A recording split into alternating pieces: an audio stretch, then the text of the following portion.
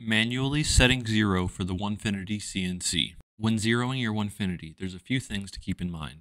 Make sure that your CAD program matches the setup on your machine with your front left corner for 0 and the Z0 set to the material surface. Another thing to consider when setting 0 is what type of bit you are using and whether or not it is compatible with the probe. On the left we have a V bit and a servicing bit, for both of which we are unable to probe both X and Y. On the right, we have a 1/4 inch upcut bit with which we can probe X, Y, and Z because it is the same diameter from top to bottom.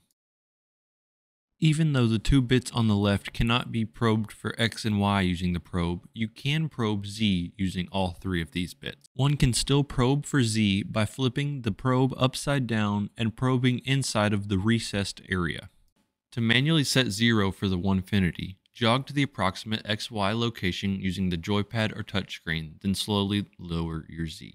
With the approximate XY location and the Z about a 1/2 inch above your material, you can press the A or X buttons to slow down your speeds on your joypad and make fine adjustments. With your fine adjustments made, you want your bit to barely touch the material. Finally, we can set 0 for all three of these axes by selecting the pin icon to the right of the axes labels. You'll also notice we can set these collectively with the topmost pin icon or individually with the respective buttons to the right of the axes labels.